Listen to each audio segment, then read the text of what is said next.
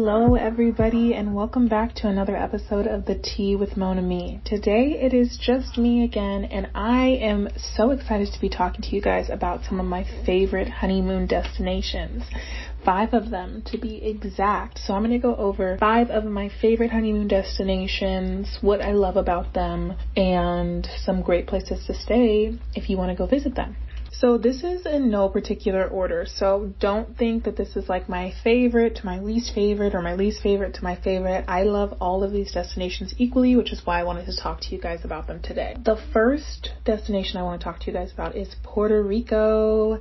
So Puerto Rico I chose because it is a U.S. territory. So that means if you and your fiance do not have passports, you guys can go to Puerto Rico. It's still very tropical. It has a lot of stuff to do. The plane ride isn't crazy long.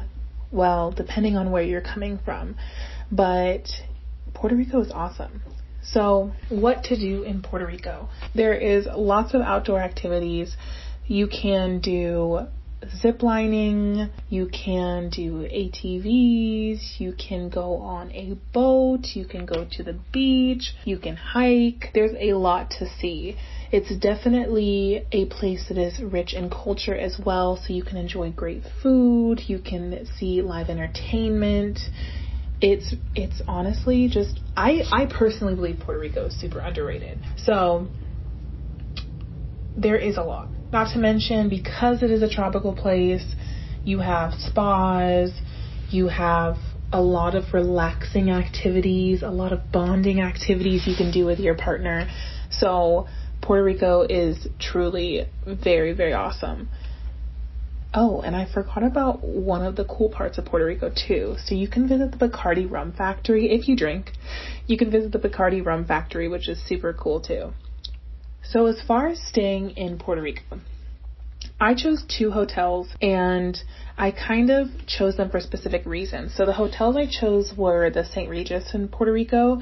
For a St. Regis, it is actually fairly affordable, in my opinion, if you're looking in that bracket when it comes to stays. Like if you're looking at luxury stays, St. Regis, I do believe is a really great value. It's actually built on a coconut plantation, so an old coconut plantation, and it overlooks the beach, so you'll have those beautiful views, lots of areas to explore within the resort itself. Now, if you still want luxury but you're a little bit more on a budget, I recommend the OLV hotel. So that one is going to give you the posh rooms, the beautiful decor, but what's really cool about that one is it is an adults only resort, so you will be only with other adults. And the views are absolutely spectacular. The rooms are fairly large, and it's got this great like rooftop pool area, and you can see the ocean and all the stuff all around the city. So I definitely recommend that one. It is a lot less expensive than the St. Regis, but still a lot of bang for your buck. I also, when I was looking, found some really great Airbnbs with all of these that I'm going to talk about. So I think that what I'm going to do, because it's going to be, I'm not going to describe the Airbnbs to you. It's easier just to like say the hotel names for you guys to check out, but I'm going to do a Pinterest board on our Mona Me Pinterest with the Airbnbs I looked at and also the hotel/resort stays. So you guys can go check out that. We did a blog post about honeymoon destinations also, so you can check that out. I'll put a Pinterest together for just like activities and for stays. So the next destination would be Santorini, Greece. And I'm going to try and talk about this without playing favorites because I just believe that Greece is so beautiful. But the big thing with Greece is the architecture. So if you're somebody that is really into architecture, you kind of like more laid back activities, I highly recommend Greece. You're going to see beautiful sunsets, you can go on boats, you're going to eat great food and drink great wine. And then something really cool about Santorini, so it actually has one of the largest volcano eruptions recorded in history, but don't worry, because the eruption was 3,600 years ago. So you can actually go on a boat tour of the volcano. I don't know if I would do that. But, you know, I think it's very cool that there's this chance to see this amazing, you know, I'm sure it's so stunning. So that is a fun fact about Santorini. But if you're going to go to Santorini, experts highly advise that you go September or October or April or May, because these are seasons when the weather is really nice, or times when the weather is really nice, but there's not a ton of tourists there, so it won't be so crowded. And as far as stays go, I found 2 hotels that I was absolutely obsessed with. So the Mauregio Suites in Ia, which is an area when I was doing my research that I saw was super great for watching sunsets. So take some notes. You need to watch the sunset. But what I really liked about these suites was a lot of them have really,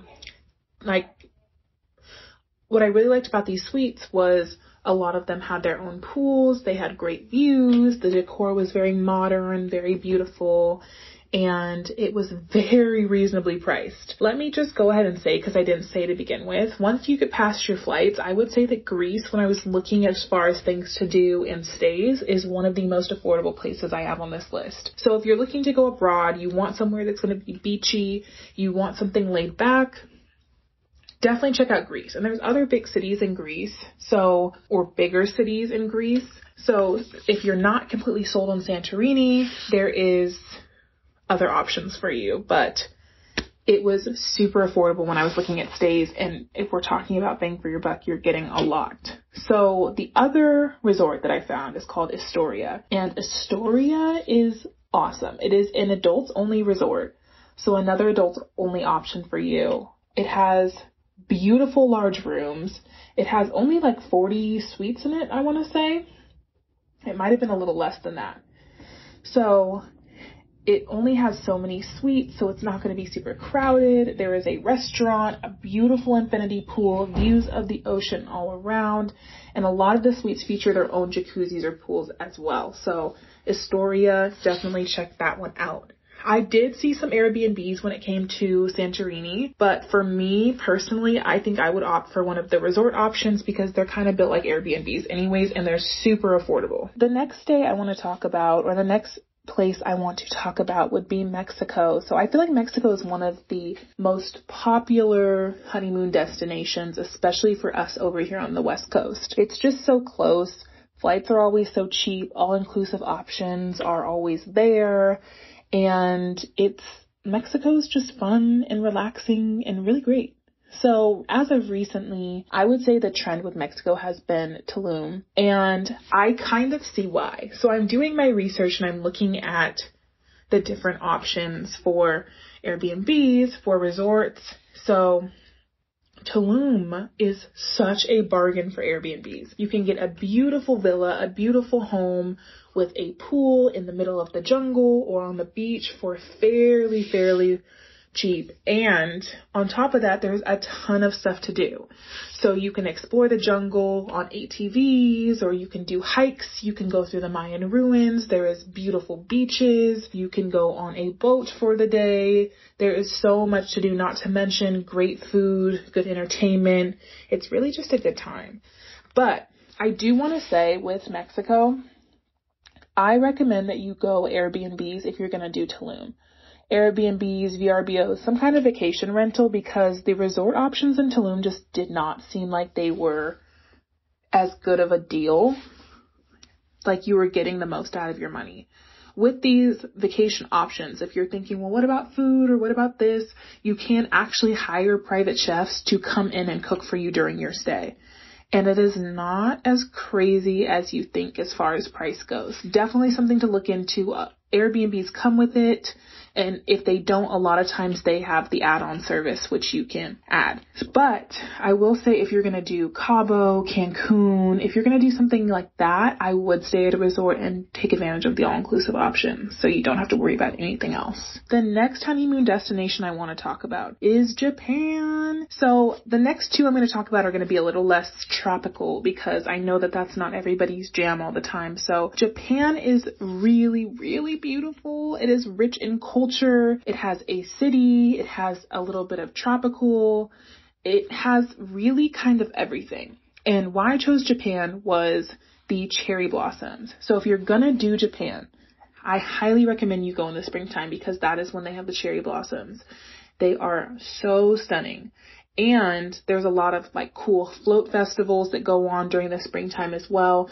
Not to mention they do have some winter amenities still open, meaning that you can actually ski at some ski resorts in the springtime in Japan. So you have everything. You also have great food. If I didn't already talk about the food, you have great performances. There's lots of shows and stuff like that, a lot of entertainment in Japan. And you have a big city with Tokyo, but you also have like Okinawa if you want to go to the more tropical side of Japan. So there's a lot of versatility in Japan, a lot of different things to do. If you're going to stay in Japan, I would recommend the Four Seasons Tokyo or the Conrad. They are both 5-star luxury stays. But when I was looking at their nightly prices, it honestly looked pretty good as well. I did see some really great Airbnbs in Japan as well. So I would definitely check out Airbnb, VRBO, any kind of vacation rental. Just be cognizant of the fact that apartments in Japan are very small. So if you're looking for a really spacious stay, you might be better off with a hotel room. Just kind of depends what you're looking for. But there were such cute apartments on Airbnb when I looked. So definitely check them out. So the last honeymoon destination I want to talk to you guys about today is France. Just really broad. Just France. Because there's different sides of France. So you can go more towards like the French Riviera vibe and go kind of to like Nice or do something like that. Or you can stay in the city and go to Paris and explore everything it has to offer. France is gorgeous. If you haven't already been to France, I would highly recommend you go to France. It has so much history, as many European cities do. There is amazing architecture, great museums, great food, great shows, literally great everything. It is a place that I would think would be really great to explore with the person you love, especially on your honeymoon. After all, they do not call it the city of love for nothing. So, France is another one too where I feel like these other destinations kind of have times of the year that would be best to go. Puerto Rico being tropical and Mexico being tropical, I would definitely recommend more so in the spring through summertime and also maybe in the fall, but not in the winter. France would be fine in the winter. Japan would be fine in the winter. You're going to look at a little more cold, but if you can handle that, then I would definitely say France or Japan for winter over the other destinations that I mentioned.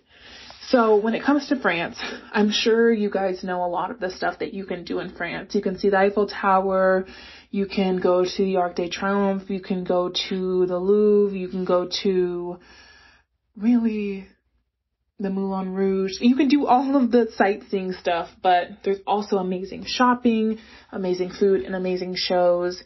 And really, you never know with France. You could walk down a block and find something amazing. So it has that entertainment factor of it. Like you're always going to be entertained when you're in France. So one of the stays I found was the La Réserve. It was actually designed for couples and it has only 27 suites in the La Réserve. The suites are apartment size, so they're decently large for hotel standards.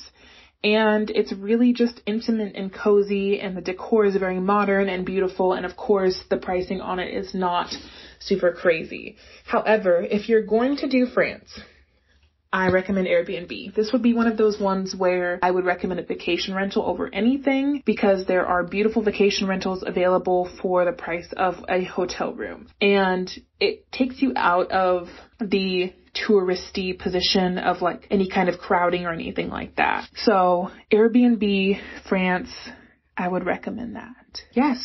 So these are my honeymoon destinations. I really just covered them briefly, but like I said, I will add a Pinterest board for these so you can check out these stays more extensively.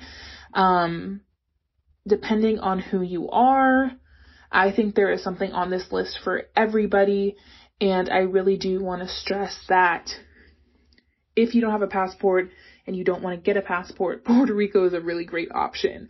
So if you guys are interested in doing a in-states version of this, I'm probably going to do an Instagram poll and see if you guys would be interested in that. Some in-state honeymoon destinations, because I do have a list of those too. There's some really great places we have in the States for honeymoons that I think could be great options for you if you're looking for that. Thank you guys for tuning into this episode this week. If you like this podcast and want to hear more from us, you can follow us at @MonaMe Bridal Salon on Instagram, Twitter, Facebook, Snapchat, LinkedIn, Pinterest, TikTok. I think that might be all of them. And then, of course, the wedding websites, Yelp, all of that. So until next week, I will see you guys later. Bye.